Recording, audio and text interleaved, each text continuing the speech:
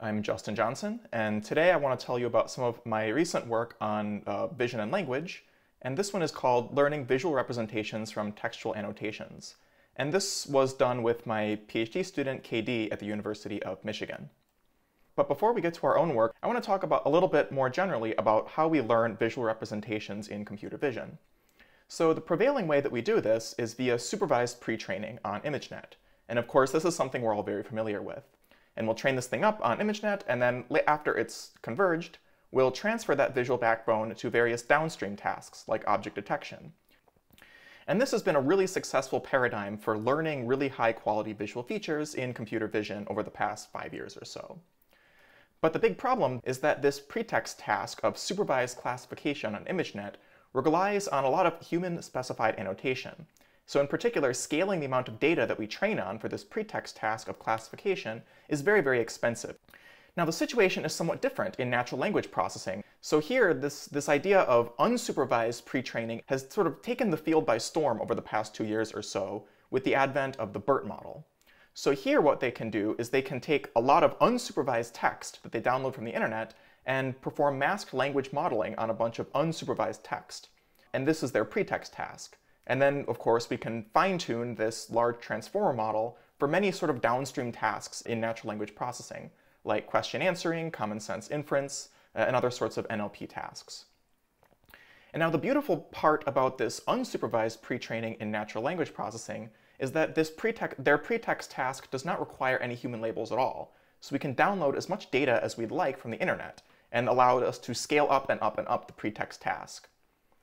And indeed, people have done this. Over the past 2 years or so, various groups have just trained larger and larger and larger transformers on larger and larger data sets of unsupervised text. And now, when computer vision people look at graphs like this, we start to get jealous. And we also want to find out some way that we can also take advantage of this infinitely scalable pretext training task. Fueled a little bit by this BERT envy, computer vision has had several different types of responses to this very successful unsupervised pre-training in NLP. So all of these are different mechanisms that have allowed us to gain some sort of scalable pre-training in computer vision as well. But as we'll see, there are some problems with each of these three formulations that I think our work on language-based visual pre-training helps to overcome. But to understand the benefits of our approach, I want to talk in a little detail about each of these three mechanisms one by one. So first, with Webley supervised pre-training, the idea is that we'll download a bunch of noisy images and labels from the internet, and we'll learn visual features on this sort of noisy data that we collect from the internet. One of the big canonical examples of this sort of Webley supervised pre-training is the JFT dataset from Google, which consists of about 300 million images, annotated with labels from about 18,000 different categories. And in this paper back at ICCV 2017, folks at Google showed that training on larger data in computer vision also gives a lot of benefits on downstream tasks. Another canonical example of Webley supervised pre-training is an Instagram pre-training project from some of my colleagues at Facebook. So here in this paper from ECCV 2018, they showed that they could train on up to 3.5 billion images from Instagram and train a neural network to predict the user-provided hashtags for those Instagram images. And in doing so, they were able to outperform supervised pre-training on ImageNet. But now, the big problem with Webley supervised pre-training is that it is extremely, extremely, extremely data inefficient. And you need to download a whole lot of these weakly supervised images with labels in order to get good results. So as one sort of concrete data point on this aspect, if we look at the Instagram pre-training project, for one particular data point on this, we see that training on about 6.6 million ImageNet images gives similar performance on downstream classification as training on almost 1 billion images from Instagram. So that means that about one ImageNet image with an ImageNet label is worth about 142 Instagram images with their labels. And this ratio just means that these Webley supervised data pre-training setups are extremely data inefficient. So that's the big problem, I think, with Webley supervised pre-training to date. Another mechanism for pre-training in computer vision, which has been very popular in the last year or so, is this idea of self-supervised pre-training. So here, we're going to have a large collection of unlabeled images and somehow learn features directly on a large collection of images with no labels whatsoever. And now there's a bunch of different papers and approaches for this, but one kind of common paradigm in how many of these self-supervised mechanisms work is the following. So here on the left, we'll start with a bunch of unsupervised images, and then from those unlabeled images, we'll perform a bunch of random image augmentations or image transformations, performing different bits of random cropping and flipping and color jittering and blurring. Then from each of these random crops, we'll pass them through a backbone CNN network that will extract some features for each of these crops. And then finally, the learning signal is that patches from the same source image should somehow give similar visual features from this network, and patches from different source images should give dissimilar visual features. And now there's many different concrete ways that this has been instantiated, but this is kind of the general flavor of learning mechanism that many of these approaches rely on. And these self-supervised approaches have gotten to be very performant and given really good, strong empirical results on ImageNet in the past 1 year or so. There's sort of way too many methods here for me to go into any of them in detail, but the general trend is that we can now learn visual representations on unlabeled ImageNet images that perform almost as well on downstream tasks as using the ImageNet labels. I think that even despite the success of these self-supervised learning approaches, there's a couple aspects of these methods that I find somewhat unappealing, that I think we can do better. So one problem is that there's no semantics in the learning objective. The learning objective in these things is usually to just push visual representations from the same image together and pull apart visual representations that come from different images. What this means is that there's no learning signal in here that pulls together the visual representations of visually dissimilar images. As a concrete example, on the left here, these two images are both dogs. One is sort of a picture of a black dog's head. The other is sort of a full-body picture of this Pomeranian. And these two images look very visually dissimilar because the sort of low-level image statistics of these images are very different. And with a self-supervised learning approach, there's basically no learning signal that pushes these two dog images to have similar representations. In fact, they get pushed apart in many cases because they come from visually dissimilar images. So this is a problem, I think, with self-supervised learning approaches, is that they don't rope in any notion of image semantics. Another kind of weird aspect of these self-supervised learning approaches is that learning from unlabeled images on their own, I think, might be too hard of a problem. And it's making the problem more challenging than it needs to be. And what I mean by that is that in practice, images are not unlabeled. From any place that we're going to download unlabeled images, they probably also have some kind of metadata, some kind of other information around those images that we should be leveraging in order to learn visual representations. So I think it's a little bit of an unnatural problem, actually, to try to force our models to learn features solely from an uncurated, unlabeled set of images. I think it just might be an ill-posed problem. These are the two big problems that I have with self-supervised pre-training methods in computer vision. So the kind of third mechanism that I want to talk about for learning visual representations has been the notion of multimodal transformers. So here what we're going to do is download a whole bunch of images and a whole bunch of text, and then learn some kind of multimodal model that embeds images and text into some joint feature space. And in doing so, we can then transfer this model to downstream vision plus language applications. So there's been a whole bunch of multimodal transformer approaches proposed in the literature over the past year or so I don't want to get into too many of them in detail. But as a kind of general flavor of how they work, they'll first extract regions from the images, extract tokens from the text, and then pass this set of image regions and text tokens into one big unified transformer model that will then perform some kind of masked language modeling objective inspired by BERT. And then after learning this joint vision language multimodal transformer, this yellow block, they'll then transfer it to a bunch of downstream vision plus language tasks like image captioning or visual question answering.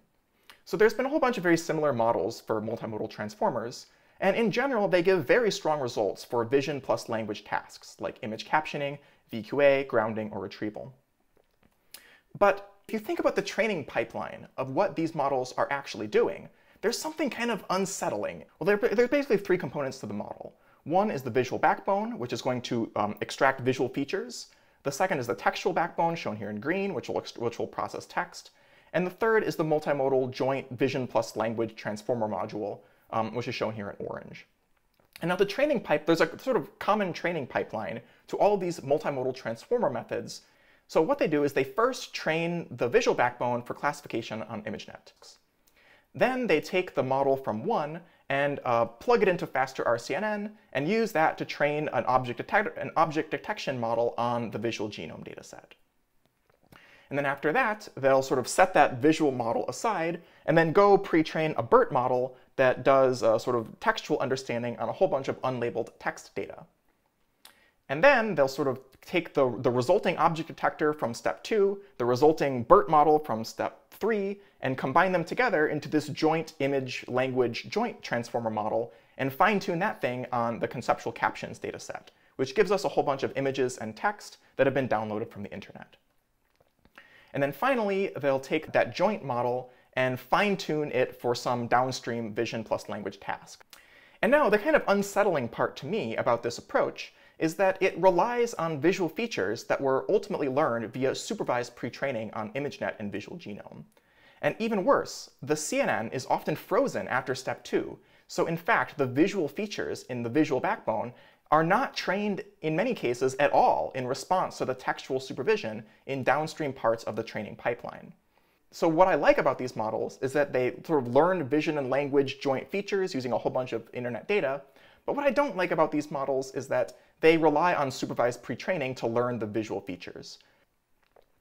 So that gives us these three approaches in computer vision that we have today for training visual representations in a scalable way to try to hopefully push us towards the success in NLP.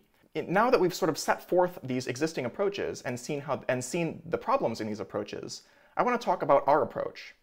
So our approach is that we learn visual features directly from language annotations using no sort of supervised pre-training. And then after we learn this one single pre-training vision plus language step, then we transfer the CNN to downstream visual recognition tasks. And what's critical about this is that it puts the vision as actually downstream from the multimodal vision plus language pre-training, which is something that no other methods are doing right now. Our method is called VirTex, learning visual representations from textual annotations. And the pipeline is actually very simple and straightforward. So we start from an image, we pass the image through a visual backbone, which is typically a ResNet 50 in most of our experiments. We apply a linear projection layer to that convolutional feature map to get some kind of visual features. And then once we apply this linear projection, then we pass these visual features to a textual head. And this textual head is going to have two independent streams that are trying to predict a caption from the input image. So the first will be a forward model that tries to predict the caption one word at a time, left to right. And we have a backward branch, which is trying to predict the caption right to left. Both of these are modeled using autoregressive transformers with weights that are unshared, except for the token embeddings at the beginning and end of the model. And these transformers are just bog standard transformers that have no sort of fancy stuff. They perform a mask multi-headed attention over the input textual sequence that is generated so far. They perform decoder attention over the linear features, over the visual features. And then they have sort of layer normalization, feed-forward networks, and we stack all these things up in a sort of standard transformer setup. So this mechanism is actually very simple. And what we do is we take this CNN plus transformer, train it from scratch on the COCO dataset to predict captions from images. Then we transfer the CNN to downstream visual recognition tasks.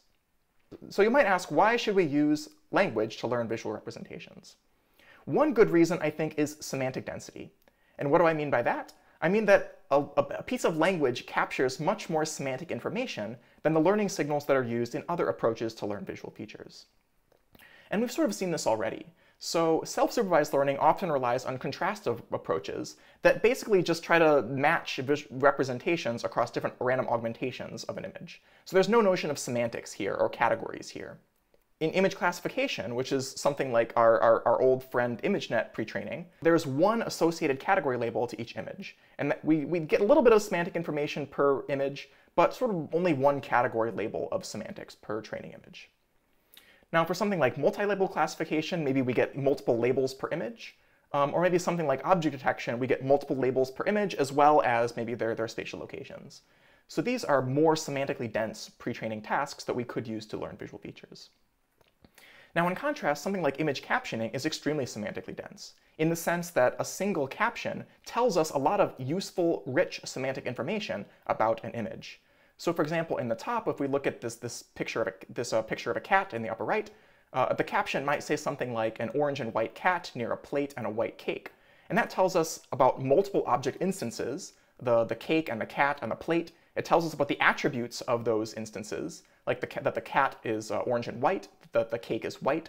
And it also tells us about relationships among those instances, like the orange and white cat is near the plate and the cake.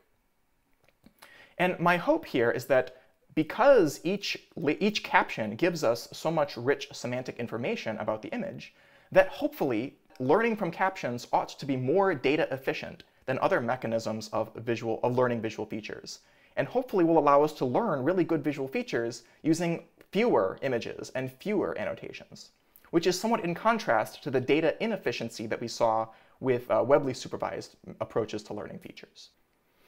So we can see that this approach of learning visual features from language annotations actually overcomes the shortcomings of all three of these prior approaches to learning visual features.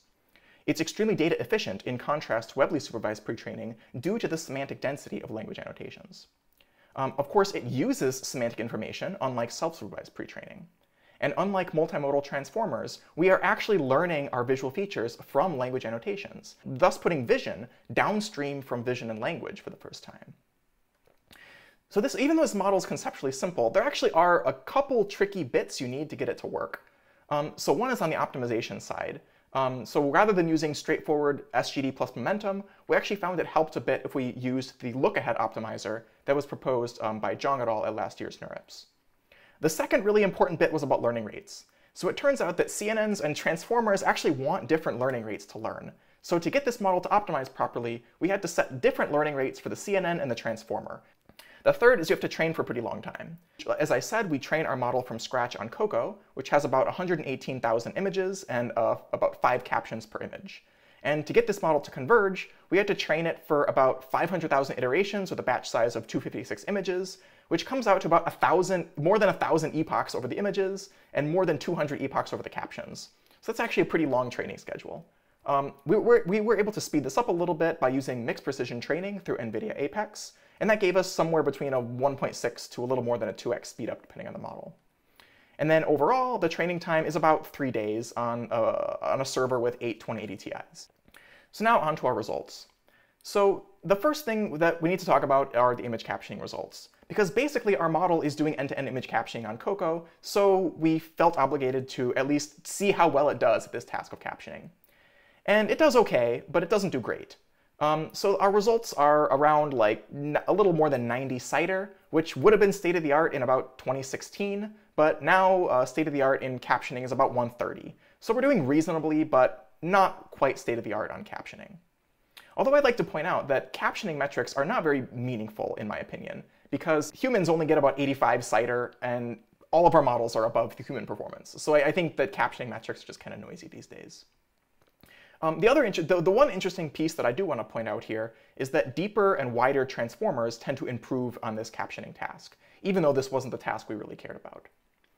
And our captioning results are pretty reasonable. We generate sort of reasonable captions that look similar to other captioning methods, and we can generate reasonable attention maps over images that are very similar to what other sort of captioning mechanisms do. But now, we didn't really care about image captioning. It was just our pretext task. What we really care about is whether image captioning can allow us to learn visual features that can be transferred to the downstream visual recognition tasks efficiently. So here is our first key result on actually can visual features be learned from language annotations. So the setup here is that we first pre-train the model on Coco captions, and then we transfer the CNN and train a linear classifier on top of the CNN features to perform linear classification on the Pascal VOC classification dataset. And I told you we were interested in the data efficiency of our approach. So we do this with varying amounts of annotated images using various baselines. So the first is standard ImageNet supervised pre-training. If we sort of do supervised classification pre-training on various random subsets of ImageNet of different sizes, we can see that generally, training on more images gives you better performance at this linear classification task on VOC. We also compared with recent approaches to self-supervised learning on ImageNet, like Moco and Perl, which perform almost as good as supervised pre-training on all of ImageNet. And now here's the really cool result, is our model, VirTex, trained on just about 118,000 images with 5 captions per image, actually performs much better than ImageNet pre-training at many different scales of data on which you could train. We also tried training VirTex not with all 5 captions per image, but just with one randomly selected caption per image. And we still see that this gives very strong scalability in terms of visual features as a function of how many images you train on. And finally, there's a bit of mismatch between these results. Our models are training on Coco images, and ImageNet is training on ImageNet images. So there's a little bit of a mismatch here. To try to overcome this, we also tried training Moco, which is one of these state-of-the-art self-supervised methods, on Coco images, and that performs quite a bit worse. Now, there are a bunch of interesting takeaways to see from this experiment. The first is that, indeed, learning visual features from language annotations is extremely data efficient. So for the same number of training images, using captions is much better than using classification labels from ImageNet. The second is that training on all of Coco, which is about 118,000 images, actually gives us better performance on VOC classification than pre-training on all 1.2 million supervised images, classification images on ImageNet. And I thought this was shocking, because basically we're training on 10 times fewer images, but we're outperforming supervised ImageNet pre-training. The third sort of interesting bit to note here is that if you have a budget not on images but on captions, then you're actually better off having one caption for more images than you are having 5 captions for a fewer number of images. So this is our first big killer result, is that learning visual features from language works, and works better than ImageNet supervised pre-training, even when we use 10 times fewer annotated images. We also did a similar experiment for linear classification on ImageNet. And note that this experiment is extremely unfair to our model, because the baseline of supervised ImageNet pre-training is the same as the downstream task of classification on ImageNet. Whereas our model is performing a pretext task, captioning on Coco, which is very different from the downstream task of linear classification on ImageNet. But even despite this unfairness, we see that under the same number of annotated images, we perform almost as well as directly learning visual features on the downstream task of ImageNet classification. So I thought this was, again, a really amazing result that showcases the power and the data efficiency of learning visual representations from language. Now, on Coco, there's sort of many different ways you might imagine learning visual representations from the annotations provided by Coco. So to demonstrate that language, and in particular bidirectional captioning, is the right pretext task for learning from language and learning on Coco, we wanted to ablate a couple other ways that you might use to learn visual representations from Coco annotations. So the first result is our bidirectional captioning, which we use in most of our experiments. The second is using only unidirectional captioning. The third is token classification. So here, rather than modeling the language as a sequence of words, instead we perform multi-label classification over the tokens in the captions. All of these 3 baselines use the Coco caption annotations. We also considered baselines that use the object instance annotations on Coco. So we considered multi-label classification, where you try to classify which objects are present using the object detection labels from Coco. And we also considered instance segmentation pre-training, where you train mask-RCNN from scratch to perform instance segmentation on Coco, and then pull out the backbone and transfer it to downstream tasks. So we can see that across all of these different mechanisms for using data on pre-training approaches on Coco, using bidirectional captioning that makes use of the linear linguistic sequential structure of the language actually performs a lot better than other approaches. And in particular, this bi-captioning gives really large gains on downstream ImageNet classification. We tried ablating the architecture. We show that actually using larger visual backbones sort of works in our pre-training approach. Most of our experiments use ResNet 50, but we can also use a wide ResNet or a ResNet 101. Now the interesting bit is that we actually showed that if you use a wider transformer, it also improves the results. And this is a little bit non-intuitive, because the transformer, recall, we're going to throw it away after pre-training. And we'll end up only using the CNN for our downstream classification tasks. So we were a little bit surprised to find that wider transformers help learn better visual features. My intuition here is that maybe a more powerful transformer lets the transformer deal with any sort of linguistic parts of the model and pushes the brunt of the visual modeling onto the visual backbone. And then similarly, we also found that deeper transformers also improve performance on downstream tasks. In addition to linear classification on VOC and ImageNet, we also considered object detection as a downstream task using faster RCNN. And in this setting, we compared to sort of learning from scratch to do detection directly on VOC. We compared to various approaches that perform ImageNet pre-training, either supervised or self-supervised, MoCo and Perl. And we also compared against running MoCo, self-supervised approach on CoCo. You can also break this up and think about ImageNet is classification pre-training, MoCo and Perl are self-supervised pre-training that work only on images, and our VirTex model is using language-based pre-training. And across all these results, we see that our VirTex model is performing about the same on this downstream task as any method on ImageNet pre-training, even though we're using about 10x fewer labeled images, again showcasing the data efficiency of our approach. In addition to object detection on VOC, we also considered instance segmentation on CoCo. And here the story is much the same. Even though our model is trained on about 10x fewer images, we're able to match or exceed the performance of ImageNet pre-trained models. Now, what I thought was really exciting, and maybe my favorite result of all, was on this task of fine-grained few-shot detection on the Elvis dataset. So Elvis is this dataset where you need to recognize not 80 categories, as in CoCo, but you need to recognize about 1,200 different categories and detect them in images. And this is there's sort of a long tail of categories that you need to recognize, and many of the categories might have very few instances in the training data. And on this Elvis detection task, VirTex actually outperforms all other methods that we compared against, including random initialization trained directly for Elvis classification, as well as ImageNet pre-training on all 1.2 million ImageNet images, as well as self-supervised pre-training on either ImageNet or CoCo. And my intuition here is that language annotations maybe do a better job of covering the sort of long tail of stuff that might occur in images. And as a result, language-based annotations might actually do better when trying to recognize the long tail of objects. I'd also like to briefly point out a couple pieces of concurrent work that use ideas very similar to ours. So there's another paper at this ECCV which has a very similar approach to ours. The basic differences are that they use an image conditional masked language model rather than an autoregressive captioning objective like we do. One big difference is that they use a pre-trained BERT model to extract language features. We learn all of the language transformer stuff in addition sort of jointly with the rest of the model, and we don't rely on any external text data.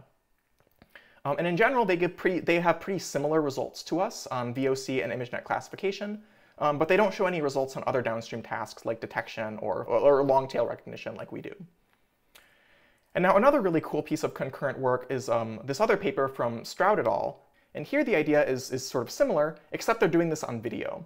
They also rely on pre-trained BERT, but they're very large scale. They train on up to 70 million YouTube videos, and they get pretty good results on downstream video recognition tasks. So I'd also like to point out that the code, docs, and models for our VirTex model are all online. And I really have to congratulate KD for just this amazing engineering job that he did on this project. I think this was probably one of the best engineered projects that I've ever released source code with. And KD deserves all of the recognition for this. And one of my favorite parts about our code release is that you can actually download our best VirTex model that was pre-trained on language using just a single line of code thanks to Torch Hub, using no installation and no cloning and no nothing. You can use our model using just a single line of code. So for any application that you're trying to work on where you would previously have used ImageNet supervision or ImageNet pre-training, we really strongly encourage you to just try dropping in the VirTex model and see whether language-based pre-training could be helpful for your downstream task. So in summary, we showed that we can actually learn high-quality visual features directly from language annotations in a very data-efficient manner that learns from very few images. And in particular, we showed that we can train CNN plus transformer models from scratch to perform captioning on CoCo, and that this matches or exceeds supervised ImageNet pre-training on a whole host of standard downstream visual recognition tasks, even though we train with 10x fewer images. And now I think the really exciting piece of future work here is the question of how well would this approach scale up to larger web scale data? So thanks for paying attention, and I'll be happy to answer any questions about this or anything else during the Q&A session that we have later. Thank you.